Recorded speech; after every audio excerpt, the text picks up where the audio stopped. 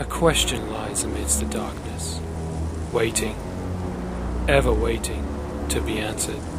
What makes for an extraordinary film? Action.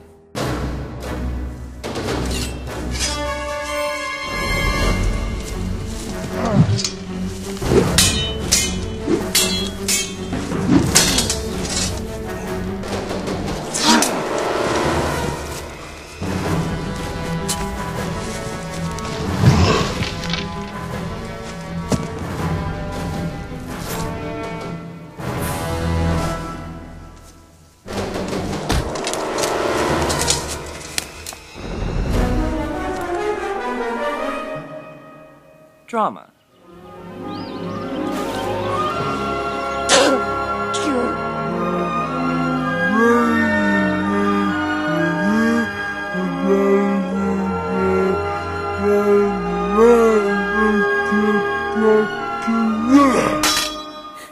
That's very good.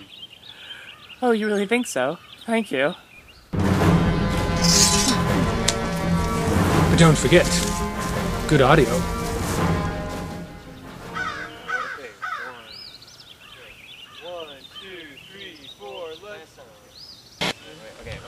Okay, 1, 2, 3, 4, let's have a thumb war.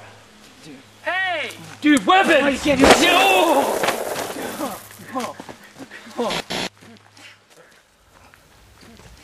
But then there is, of course, good music.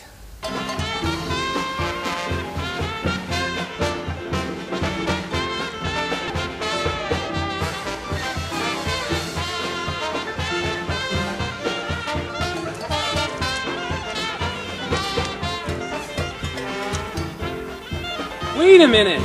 That doesn't fit! Good films have to have believability!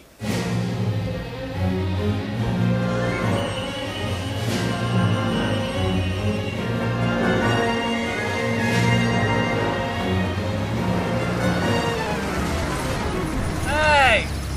Any of you sword fighting guys, you Robin Hood whatever, you know how to get to St. Louis?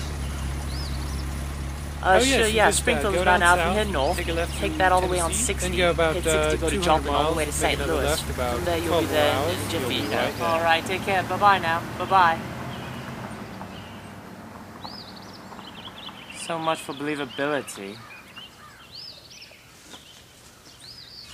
But most importantly, films must be epistemologically self-conscious.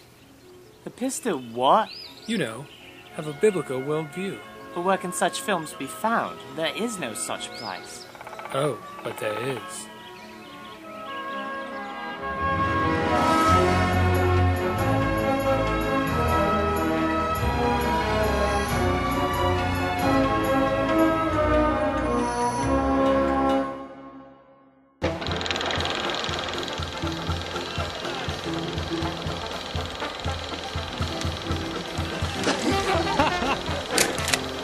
Hold on, Jordan.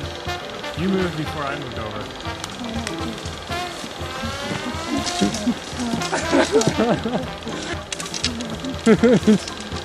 Okay.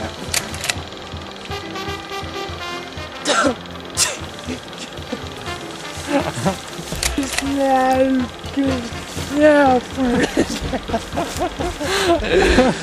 know how to get to St. Louis?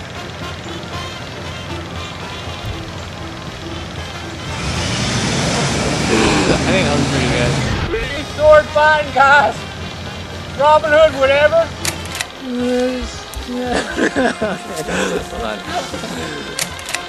Dude, weapons! Oh, dude, that shit! Yeah! Weapon! No, I do that. Yeah! Do that.